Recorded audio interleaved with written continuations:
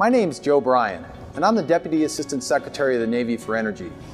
And I'm here at the National Museum of the United States Navy, where I'm surrounded by stories of sailors and Marines whose imagination and creativity helped them accomplish the mission, sometimes against long odds.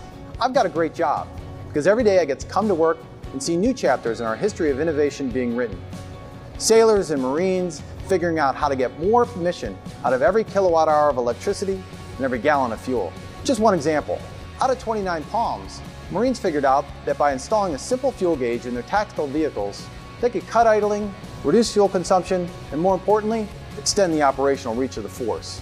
Innovation is part of our history. Let's keep it part of our present by transforming our energy use to help us go further on a tank of gas, stay there longer, and deliver more firepower when we're there. More power, more presence. Thanks for doing your part.